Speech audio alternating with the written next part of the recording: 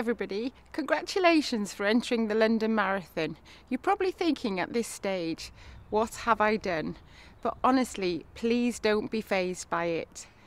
My name is Tracey Morris. I too entered the London Marathon in 2004 for the first time and did think it was an extremely daunting task.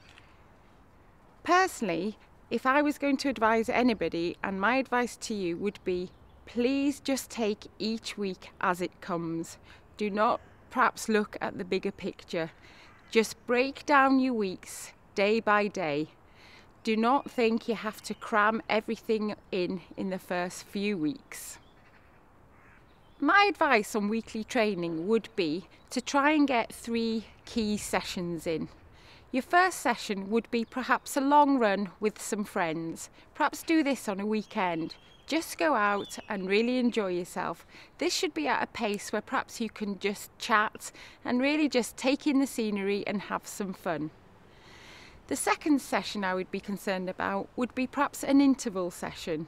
And what I mean by that is perhaps doing a few intervals at a slightly faster pace than you do your long run. One of our interval training sessions was a session where you do 8 times 3 minutes running and have perhaps 2 minutes recovery in between.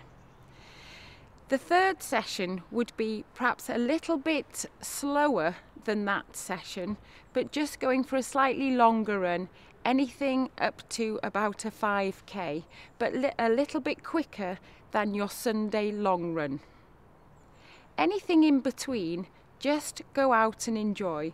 But if you can get those 3 key sessions in, that would be very, very useful and certainly develop your training programme to get you faster at the London Marathon. And finally, it is quite important that you wear the right clothing for your training.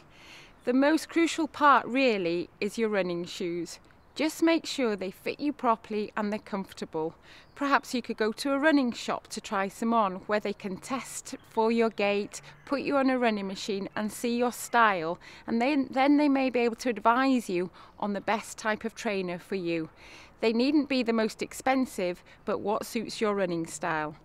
As for the rest of your clothing, just make sure you're warm and nothing rubs, and make sure perhaps at the end of your training run you've got some extra clothing you can put on if you've got wet or just feel a little bit uncomfortable.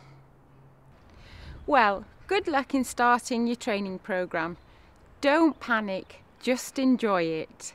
I'll speak to you again in 3 weeks' time.